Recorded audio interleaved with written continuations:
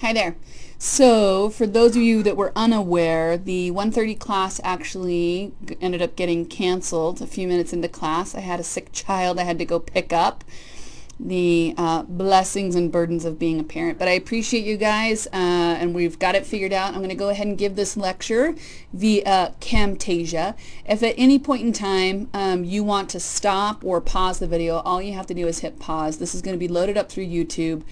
Everybody should be able to see it. If you can see YouTube, you should be able to see this video. I think it was a really good idea to get this done so you guys can be sure to not only have this information for the test, but also have it help you on your participations if you haven't completed them yet.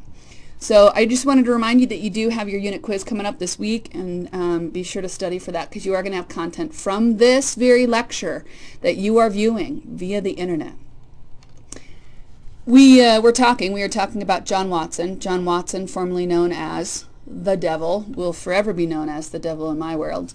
If you haven't had a chance to check out the YouTube video that we posted online of Watson's experiments, you should really check that out. It's Little Albert, and it's original footage which really kind of speaks to the time and what was happening in his research study.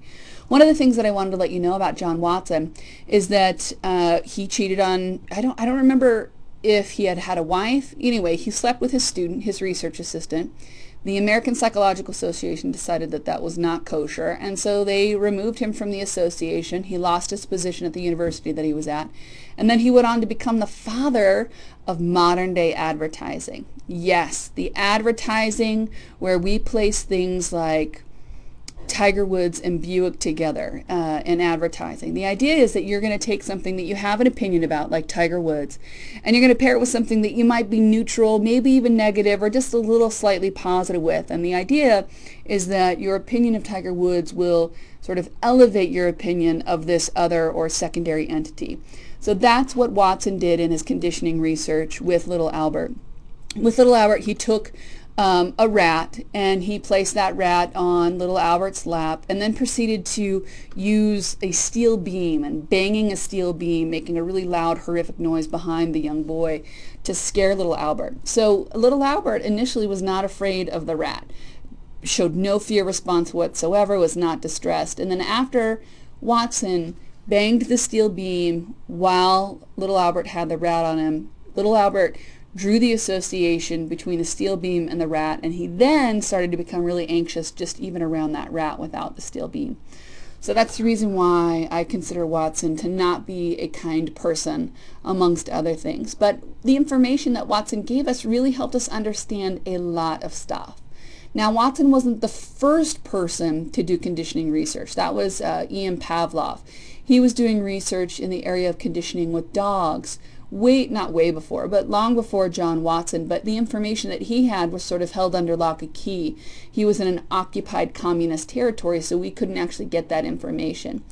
After a while, though, when doors started opening and research and intellectual property started to being shared a little bit easier, excuse me, with Eastern Europe, that information came out. And so now when we think of conditioning, we think of John Watson, and we also think of Ian Pavlov. But Watson was one of the first people to put that information out and really start publishing in it.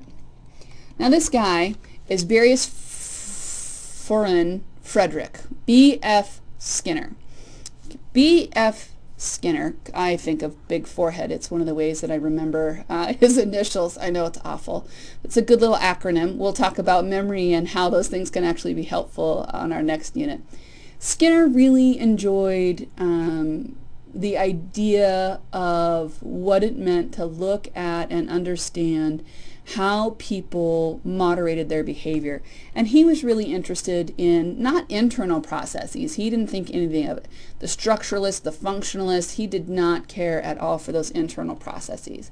He was primarily focused on what was observable. What could you see that the person or the entity was doing? And I say entity because he did a lot of animal research. He worked with cats, pigeons, mice. He did this research because all he cared about was what he could see. It didn't matter what cognitive processes anybody was using or the entity was using.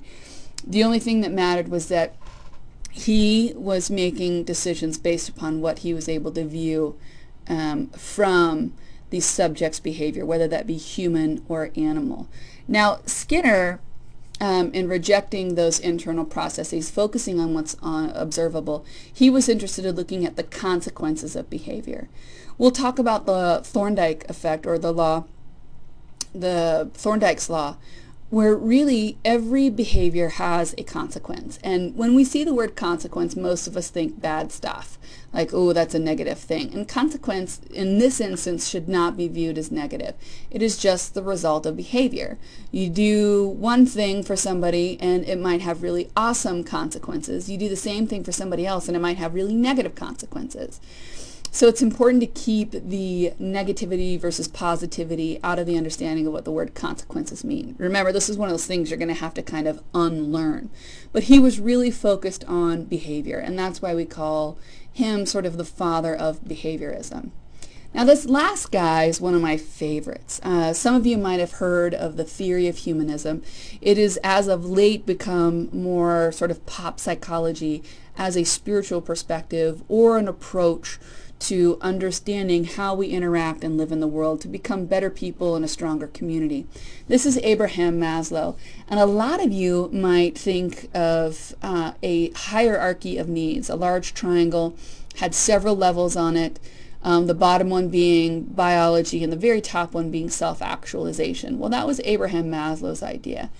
The tenets of humanism, to start off, was the primary one was that people were positive. Everybody had good qualities and we needed to focus on that.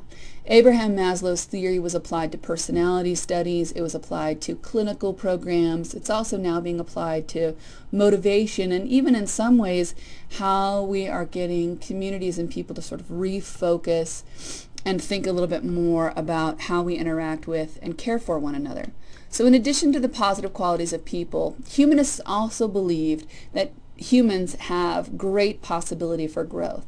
So not only were we good people, but we could grow and we could change. And that was one of the cornerstones of his clinical theory when this was used in practice and therapy. The last tenet is the freedom to choose one's own destiny.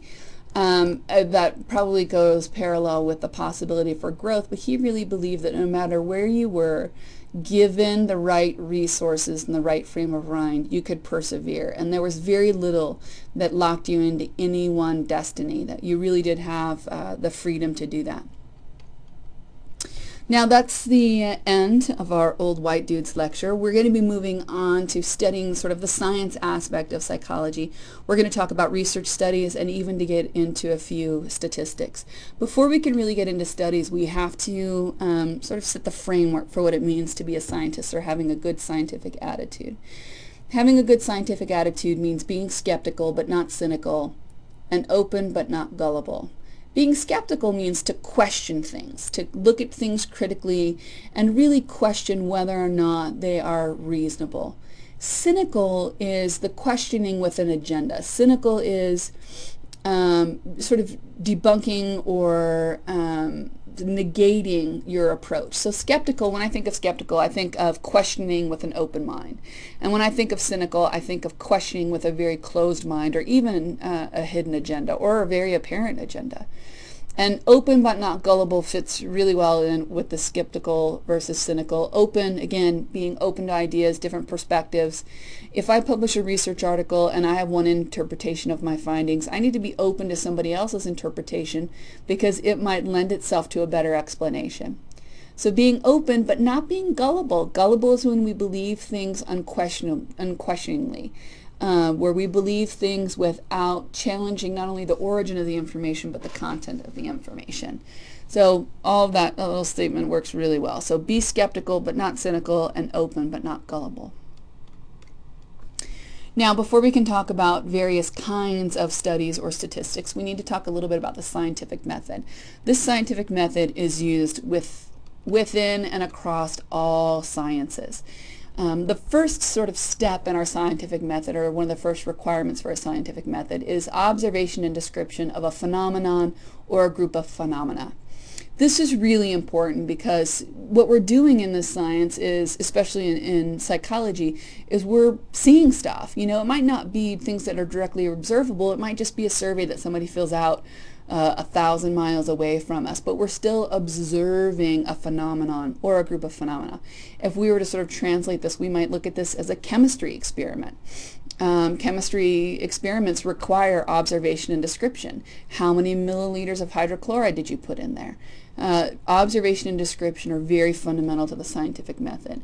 There's a very specific kind of description that we're going to focus on, and that's the operational definition. The operational definition is fundamental in most studies, especially when we get into psychology studies. We really need to have an objective description of how a research variable is going to be measured and observed. And we need this objective description because what we want to be able to do is we want other people to read our research, and we want them to be able to recreate what we saw and what we found and how we interpreted it. Because if we don't find the same thing across groups of people and within different research labs, then maybe our finding might have just been the result of an error in our process. It's sort of validating to have somebody else, you know, do our own study and repeat what we've already done, just to sort of check to see if what we're doing is legitimate. And most of the time, if we replicate a research study, we always add an extra something to it. That way we can see if maybe that extra something might have contributed to our overall understanding of the phenomenon or the group of phenomena. So the operational definition, an objective description of how a research variable is going to be measured and observed. This description must be written with enough detail that it can be replicated by others, and specifically we need to detail our observation and our measurement. One of the things that I wanted to do is I want to kind of walk through some examples of measurement and observations. That way you guys can kind of get an idea of how a researcher might begin to approach developing an operational definition. So here's my first example. This is what we're going to observe. We're going to observe if she is a good mother. I know that's incredibly vague, but we've got to start vague before we can get specific. So we're going to observe if she's a good mother. And one of the things that we have to take into consideration is, where are we observing? Under what conditions are we observing this? Would those differences in those conditions, you know, if let's say she was a 23-year-old mom of 2 versus a 35-year-old mom of 2, like, is there going to be significant differences between that? So not just those within-person differences, which we call demographics, like education, age, race, gender, socioeconomic status, employment, marital status, all of those are demographics, and those influence outcomes. So it's important that we observe those. But this is the phenomena that we're interested in. Is she a good mother? If we observe a mothering behavior within the home, it's going to be very different outside of the home, and very different in different venues outside. It's going to be very different to observe a mom at a park versus a mom at Costco. And those differences are really important for us to pay attention to, because those are going to influence her behavior for many, many reasons. So we're going to observe if she's a good mother. And in this observation, we're going to focus on a few specifics. And one of the things that you would do in developing your operational definition is that you would look at other literature, you would find out how other people measured and observed it, and you would have some good backing or good rationale for why you would observe certain things and what you would measure. But we might want to measure if she was affectionate. We could observe a mom for 5 minutes and count how many times, or get a frequency of how many times the mother is affectionate. It could be emotionally affectionate, it could be utilitarian affectionate, where the mom is wiping the mud off the child in a loving manner versus, you know, doing it roughly. We could also count how many times the mother points out a positive feature. Let's say it's at a grocery store. We might count how many times the mother says to her child, "Thank you so much, Janie, for keeping your hand inside the cart," or "Thank you so much, Billy, for putting that box of cereal away." We could count those frequencies and have that sort of lend to, is she a good mother? We might want to measure if she is patient. Good parenting tends to be patient. And we could, in this instance, measure how long she waits. So instead of getting a frequency, we could actually catalog a time. Does she make a request and wait a certain appropriate amount of time? Now, if she makes a request and she waits maybe a minute to follow up on the request. That seems to be pretty reasonable.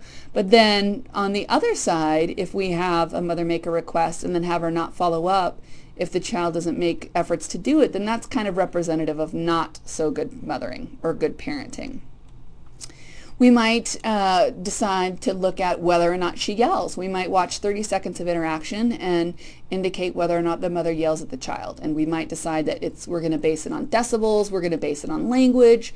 Maybe we could even base it on how frightened the child's response is. And in this instance, we might just say, yes, she yelled, or no, she didn't yell within that 30-second increment. So we're observing if she's a good mother, and we're measuring this observation through these different observations. Is she helpful? And we might actually script something out, write out some content, describe how she was helpful, maybe some of the outcomes. We could put any number of things.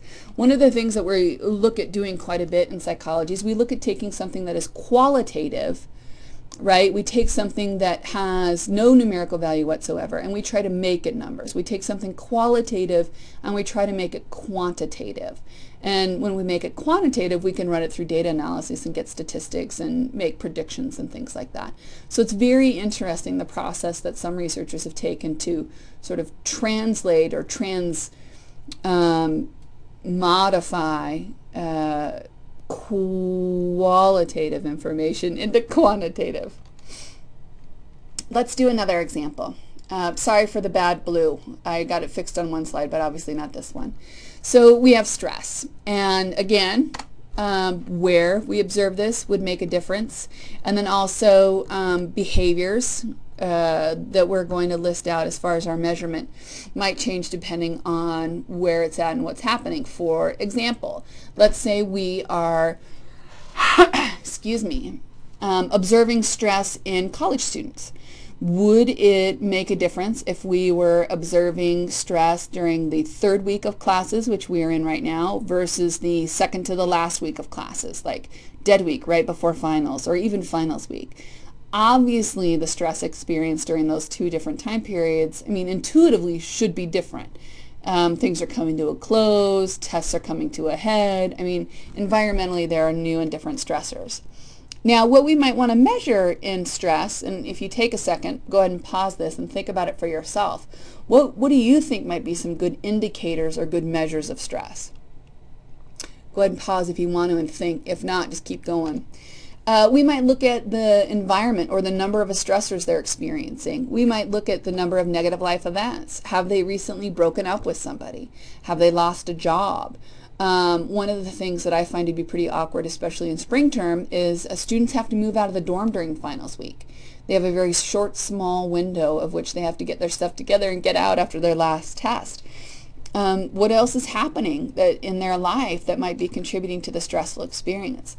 The other thing might be the number of examinations. In this class, you're offered the opportunity to take your final during dead week. That's not offered in the majority of classes, so you've got kind of a heavy testing load in that 1 week. The number of examinations would make a difference.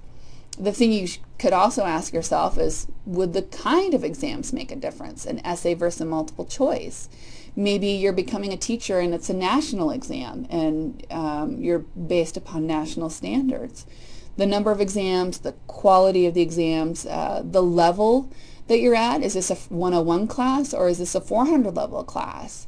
The other thing might also be your major. If you're in your last semester of your senior year as a psychology major and you've done everything and you've followed the general plan, your last semester you're going to have lots of deliverables, like you have lots of projects to produce and things to create, but you don't have a lot of exams in that last year if you set up your coursework right. But if you're pre-med, you're going to end on a test. So those things obviously are going to make a difference in what we're measuring. We might also want to get a self-report. We might just want to step up and ask them, how nervous are you? How are you feeling? And we also might want to ask things like, how are you sleeping? How are you eating? Have you been able to work out? We could also just observe their behavior. We could count the number of fidgets per minute. Of course, we'd want to get a baseline, or we'd want to get a measure outside of that stressful time period so we can see if there's actually a change. They might just be a fidgety person. We could also do some physiological assessments. We could look at responses and elevation and stress hormones, respiration. One of the key indicators of physical health is the ability for your heart rate to return to baseline or resting after you get it elevated. And when people are stressed, they have a harder time getting their heart rate back down. So we might even be able to look at that. So here are our operational definitions. We've gone through 2 examples, both being a good mother and also stressful experiences. Now, one of the things that I traditionally do during the semester is we create an interactive moment between me and the students. And now, if we were in the lecture hall, this would be exponentially more effective. And I look forward to doing this with you when we get back together this Wednesday. But here we go. I'm going to say, for those of you that haven't seen it yet, there's this Geico camel commercial. And the Geico goes, whoop, whoop. Or the camel goes whoop whoop like that, and at the very end he says hump day. So what we're gonna do is I'm gonna give the whoop whoop and you're gonna give the hump day. All right, so for those of you that are actually watching this and listening to this, you'll be in the know. It'll be like an inside joke for us on Wednesday, because I'm gonna put up one of these and I'm gonna go whoop whoop and you're gonna yell hump day. All right. I do this because a lot of you, while I'm so engaging and very exciting, I realize this. Some of you like to space off. Some of you get busy doing other things if you're on your computer or on your phone or busy doodling in your notebook or talking to your friend. I create this auditory interaction with me in the class. That way it gets everybody's attention so they know that they've got a participation. Sometimes students won't remember the slide with the big red bolded space with the bright yellow words. They might not remember the slide, but most often they remember the auditory. So remember, I'm going to go whoop whoop, and you're going to say hump day. All right, and I'll make sure and post the video. That way you guys understand in context in case you haven't seen it. So your first participation, you're going to get another one assigned while you're watching this voiceover PowerPoint. You'll get another one assigned. So if you're making notes right now, just write down 2 participations. This is our first one. When we're in lecture, you're not going to actually have to write all this down. I'll have all of these information and instructions online. There are a few participations where you have to write something down, and I'll make sure that you know when that happens. But I want you to recreate what we just did. I want you to take what we just walked through, the process of measurement and description and observation, and I want you to write something down. Make it up. Make it your own. Observe something you're interested in and think about ways to measure it. Now, after we solidify our operational definition, we're going to start looking, or at least thinking, about theories, and oftentimes these theories are going to inform our operational definitions. A theory is a broad set of closely related ideas that attempt to explain certain observations. And really, the majority of our old white dudes, the areas in which they were fathers, are kind of like they were the fathers of humanism theory, or the fathers of behaviorism theory, or conditioning theory. These are the people that just sort of created or started the umbrella under which a lot of observations happen. For example, I do attachment research, so I follow the attachment theory. Now, there are 2 general kinds of attachment theory. There's the developmental perspective and the social perspective, and I just so happen to be able to cross over both. My education as a master's degree involved the developmental perspective, and then my education and my PhD involved the social perspective. So I'm pretty well versed in that theory from both approaches, and which is to say that I use attachment theory to explain a lot of the outcomes and a lot of the behaviors that I see. That's kind of like my lens or my filter that I use when I see interactions and I try to explain them. That's a theory. Now, from a theory, we're going to want to develop a hypothesis. Okay, a hypothesis is an idea that is arrived at logically from a theory, and a prediction can be tested. So a hypothesis would be, we might hypothesize that pre-med students are going to have more stress or experience more stress during finals week than psychology majors. That would be our hypothesis. That's a prediction, and that's something we can test. We would measure the stress and all the observations in both groups, both pre-med and both psychology majors, and then we would compare their stress responses. We would compare those things that we measured between the 2 groups. So we'd make the prediction, And then we would test that prediction. Testing that prediction comes in our fourth stage, but we got to formulate the hypothesis to explain the phenomenon. And then we use the hypothesis to predict the existence of other phenomenon or predict quantitatively the results of new observations. Okay, the idea is that with the scientific method, we're using these hypotheses born from theories and we're applying them to different circumstances. Now the fourth one is where we actually perform experimental tests. Now experimental tests is kind of a strong word, and if I could change the scientific method, I would say the performance of investigations of predictions by several independent experimenters and properly performed experiments. And the reason why I would want to change it to investigations is because we don't always have to do an experiment to test a prediction. And we're going to get into the differences between experiments and correlations and case studies here in just a minute. So that's the layout of our scientific method. We observe, we describe, we formulate hypotheses, we use these hypotheses to make predictions, and then we perform investigations on those hypotheses. And in addition, or sort of to cap off or wrap up our scientific method, we want to replicate, which means that we want to conduct these studies more than once on different populations and hopefully get the same results. That way we can say that there's something actually exists. And a good steward of knowledge will publish and share that information with other people so other people can look at it. And again, you know, being open instead of gullible, or being critical instead of cynical. Now I can't even remember the words, but the idea here is that you want to be open. When you publish information, people are going to give you feedback. When you submit an article, you're going to have peer reviewers review the content of your submission and provide you with possible alternative interpretations. And these alternative interpretations might be off-putting to some, but then in the end it might actually be really, really helpful in understanding the phenomenon or the phenomena of interest. Now, that was the scientific method. Most of our research studies involve description and observation. We could conduct a case study, which is the study of one individual or a small group of individuals. Traditionally, case studies are used in clinical experiments or clinical cases where a therapist might want to try a new approach with a client. They would take detailed notes not only of the new therapy or the intervention, but then also the client's progress and their experiences as a participant in this new therapy. Case studies rarely get published. I do believe that there are a couple journals out there that are dedicated to that. It's costly for some people to do a case study. It takes quite a bit of time to do one well, and we don't get a whole lot of generalization out of it. It's hard for us to take a case study and apply the results of one person in one instance in one treatment to a greater percentage of people. And so we kind of try to stay away from just conducting case studies. The other thing we might do, you guys have done this a lot and you will continue to do it for the rest of your life, is a survey. I refer to surveys as being sort of quick and dirty, and it's quick and dirty because there's no interaction. I can provide you with this piece of paper and a pen or link you up to a website. You're going to fill out a survey for your third assignment. And if you choose research option 1, you'll be filling out surveys as well. But this is a quick assessment.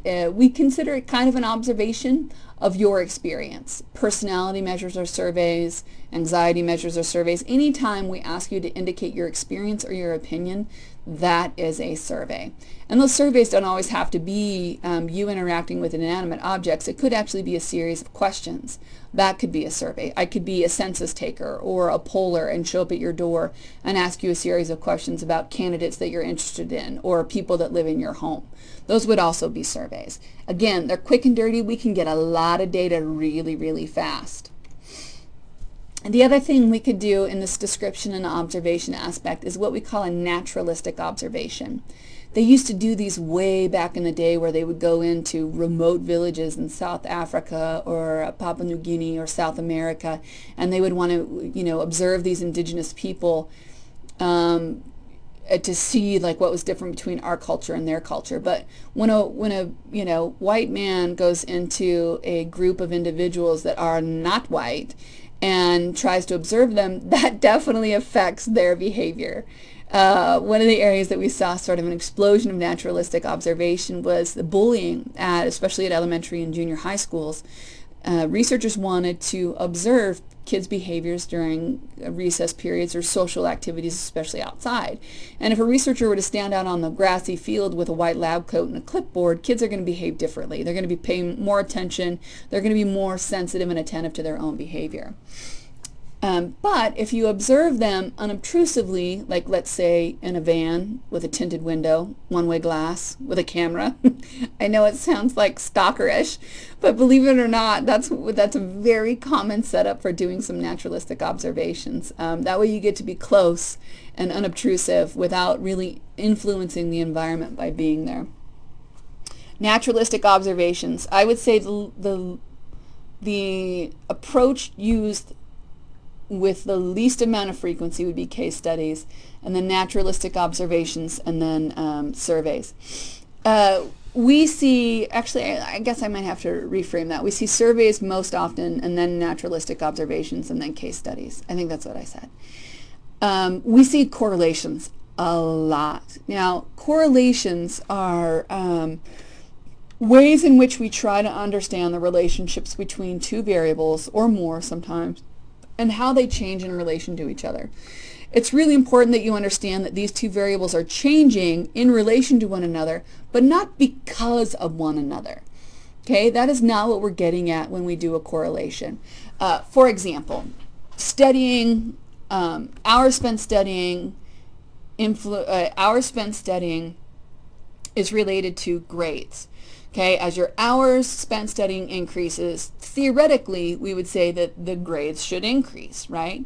That's kind of a correlation. We can't say that hours spent studying causes an increase in grades. In order for us to get at causes, we really have to do experiments where we're manipulating in the environment and we're controlling lots of variables. Most correlations are just done out in the wild, if you will, and not necessarily the wild, but they're done without any manipulation and most often without any interference from a researcher or somebody investigating a phenomenon. One of the fancy correlations I wanted to talk to you about was an illusory correlation. An illusory correlation is a correlation that is there but does not seemingly have any relationship to one another. The most famous one, of course, is the newspaper article that went something like increased risk of drowning with ice cream consumption. It was something like that. And somebody had found or noticed a correlation between ice cream consumption and drowning, that as ice cream consumption was increasing, drowning was also increasing. And if you think about that, I mean, like, if we try to figure out how ice cream might influence drowning, we could think maybe intestinal distress or sugar coma or something, but at the end of the day, there's the third variable there. So this misperception that these variables were varying in relation to each other is actually illusory. It's not really there. Our third variable is weather. As the temperature increases, ice cream consumption increases and swimming increases. So death by drowning increases. Those are illusory correlations. Those correlations that really don't have any theoretical basis. There's no logical undertone, or there's the third variable. Obviously there's this other factor that really is mediating everything. Because then if we look at the relationship between temperature and death by drowning, as the temperature goes up, death by drowning goes up. And if we look at the relationship between weather and ice cream consumption, as ice cream consumption goes up, as weather temperatures go up, ice cream consumption goes up. And that correlation and that explanation of the relationship between those two variables works. Illusory correlations, two items are totally unrelated, or there's a third variable that's missing there. So this is our first sort of statistic. And correlations are actually pretty fascinating. We see correlations a lot. Now, one of the things you're going to have to unlearn or get over is the idea that positive means good. Now, when I think of positive, I think of good things. I think of adding to a circumstance. I think of a number line, and it's on the right side of the 0 point. I think of things that are increasing or good. And in this instance, when we talk about correlation coefficients, we really have to let go of the idea that positive means good. When we see, in this example, when we see that this positive sign, now if there's no positive symbol there, that means it's still positive. I mean, it's going to have a negative symbol if it's negative, but if there's nothing there, then it's positive, like you would do with any mathematical computation. If it's positive, that means that both variables are moving in the same direction. So back to our ice cream and weather example. As the temperature increases, ice cream consumption increases. Okay, those two things are moving in the same direction. Now, if I change one of those variables and I say as the temperature increases, what do we expect to see happen to the frequency of coats on campus? So as things get warmer in the spring, do we expect to see more or fewer coats? We would expect to see fewer coats. Why? Because it's getting hotter. And so as that temperature increases, this other variable is going to be decreasing. That's a negative correlation. So when our variables are moving in opposite directions, okay, one's going up, the other one's going down, it's a negative relationship. When our variables are moving in the same direction, whether they both be up or they both be down, that's a positive correlation. So positive means we're sticking together. Negative means we're moving independent of each other, okay, or opposite of each other. Our number right here, this value represents the strength of the relationship. Now, a 0.37, if that was your study and these were your results, you wouldn't get published. You need to have a 0.50 at minimum in order to get published in most journals. So that 0.50 is actually considered a moderate correlation when we talk about strength. All correlations are going to be between 0 and 1. If it's more than 1, then something went wrong in your data. You put something in there wrong. If it's less than 0, if it's a negative, if it's less than 0, so you could also be down to -1 if those two variables were moving in opposite directions. So a 0.37 is a very weak correlation. A 0.5 is a moderate correlation, and a 0.7 is a strong correlation. You really need to have a 0.5 in order to get published in research. So remember that the symbol, positive or negative, indicates the direction of the relationship. Are those two variables moving together, so it's a positive correlation, or are they moving in opposite directions, which would be a negative correlation? And then the strength. 5 is moderate, 7 is strong. Anything less than 5 is weak and very, very difficult to publish. Correlation coefficient. Whoop whoop. What do you say? Do you remember? Hump day! Good job. So here's your next participation for today. It's active on our participation page, and it's referred to as correlation. It's a few multiple choice questions. When it comes to these participations, you really should not be spending a lot of time on these, okay? If you're spending 10 minutes, you're spending too much time. All right, or maybe you want to think about the timing of when you're trying these participations. The idea here is to get you outside of the classroom and reinforcing some of the principles that we learned while we were in class, or in this case, while you were viewing this video via YouTube on the internet. Yeah, I'll see you on Wednesday. If you're watching this after Wednesday, well, you didn't get to ask me any questions. But I'm going to post an announcement on Blackboard. I'm going to send an email out to y'all. I'm going to make sure and get the camel video up so you guys can get some work done. I hope you guys have a great day. Don't forget that these participations are due Tuesday night at midnight, all right? That is absolutely fundamental, Tuesday night by midnight. Thanks again.